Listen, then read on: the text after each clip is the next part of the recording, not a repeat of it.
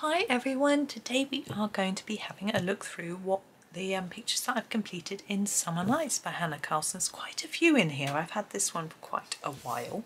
So let's get going and make a start. So I remember doing this one as the very first one that I did when I did the flip through, I think. And I wanted to make this bug look quite jewel-like. So it's got very bright red and the green wings have got glitter on. But it's a little bit brash. I'm not sure I would do it like that again, but anyway, that's how I did it at the time. Now let's move on to a full page picture. Here we go. Now this is the sort of door. I did this with Prismacolor and I wanted to keep it quite muted. I really like colouring doors. I had a lot of fun with it. The background is done with pastels, but there's grey in there. But I've also put in a bit of brown along the bottom and then some pink into it to sort of reflect these flowers. So it was a really interesting experiment, which was good. I was pleased with how it came out. Ah yes, now I've always admired when people do watercolour pictures and they make little splodgy marks. So that is exactly what I tried to copy. So what I did with this one was I used my watercolour pencils and I did little circular movements, but very exaggerated, and darker colours, greens here to lighter greens here. And then when I wetted it, I also did this sort of splodging and circling to try and get that effect. I don't know how much it shows up on camera, but it was really interesting. It was I took a lot of patience, and I can see it's certainly not perfect, but it was a good experiment. And the spider, he's coloured in obviously browns, and he's a bit lighter in the centre than the edge, as you can see. But what I've done is I've got a gold glitter pen and I've gone over, I want to say all of the black, but down here there's a bit that I haven't done. Most of the black in glitter. There's a bit up here I haven't done as well. Oh, I have. It's just this bit here. I seem to have missed a bit down here. Anyway, but I just wanted to make him look a little bit more friendly. I remember when I finished it, I laid it out on the floor to dry in the sitting room, and where I put my pictures, just tucked away out of people's way of feet. My husband came and went, "That's terrifying." Sorry, he really doesn't like spiders. Now this one was interesting. I was really pleased with most of it. So I like these red ones and the blue ones and these crystals and the brown ones, but these are too light, I think, for this picture. I think I should have done a green or something. I've never done green toadstools, or a darker orange, something like that. I feel like they're too pale compared to everything else, but I like Froggy and his crown and things like that, you know. And the sky is actually coloured in pencil. I can see that it's been blender to try and make it better. And each of the toadstools has got, apart from these ones at the very bottom, has got a different coloured metallic pen on to make them sort of shine. So that was interesting. Ah yes, this one. I was really pleased with how this one came out. Let me put it in the middle to show you. It's quite difficult to get them flat for you without sticking my finger in all the pastel. So these are coloured, I think, in Prismacolor, and I wanted quite a basic background, so I used quite a light pastel, pale pink, as you can see, and then a darker blue around, and I was really pleased with how that came out. And then these dots are all done in glitter pen. Now Mr. Frog, I saw a picture with green and pink and I liked it, so I thought I would have a go. I think it's okay, but I'm not sure it's that good, but you know, the colours, I mean, together. I like how I coloured the frog. He came out well in the sort of bluey greens, and yeah, I'm just, you know, the pink, I'm iffy on the pink.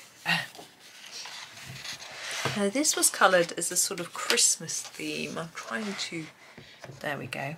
I thought that they were leaves, so I coloured them green and then put what I thought were red berries on them. And then of course looked over here and thought, you know, they're feathers.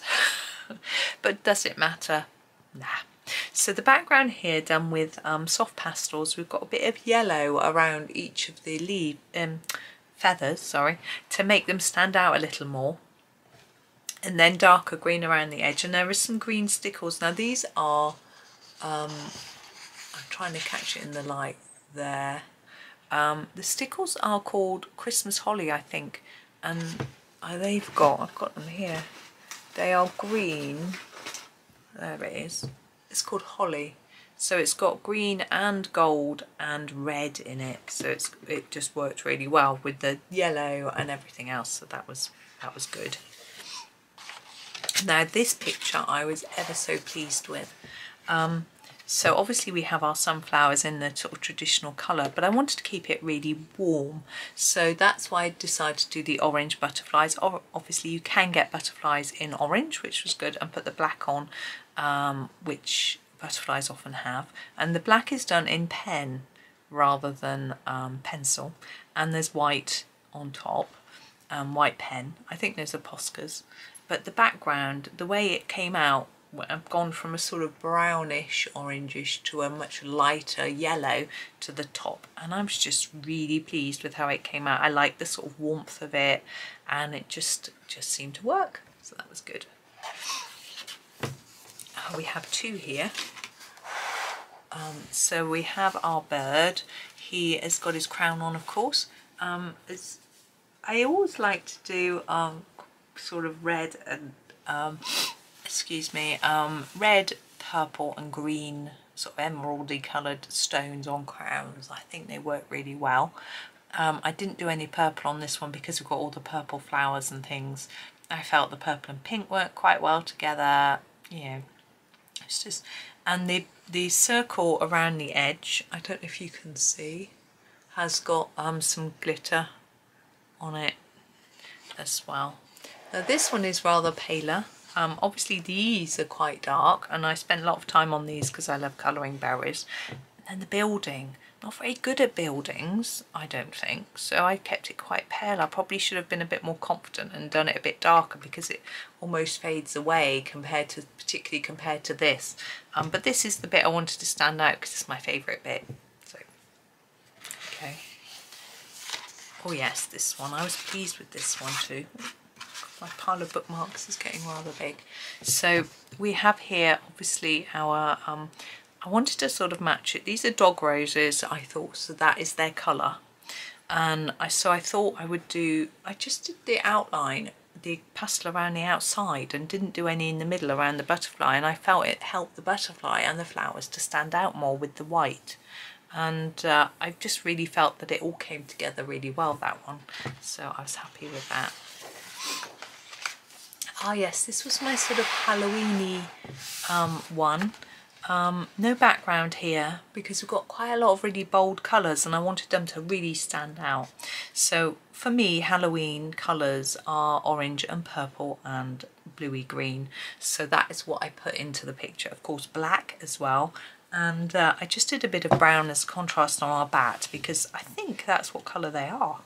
I'm not entirely sure. So yeah, I enjoyed making that one look a little bit sort of Halloween-y. Now this, I think, was a series. So we had one of each of these as a video. I particularly like this one. The colour is really pretty, I think, although it's quite a nice colour. I'm not sure what pencils I used. This one's quite bronzy, which is rather nice. I'm not very keen on that one, but I don't like the colour, but some of you may. But as I say, you can find those. So that is the end of that book. Not quite so many in that one, perhaps, as last one I did, which was Seasons. But anyway, there we go. So thank you for watching. I hope that was inspiring for you, and happy colouring.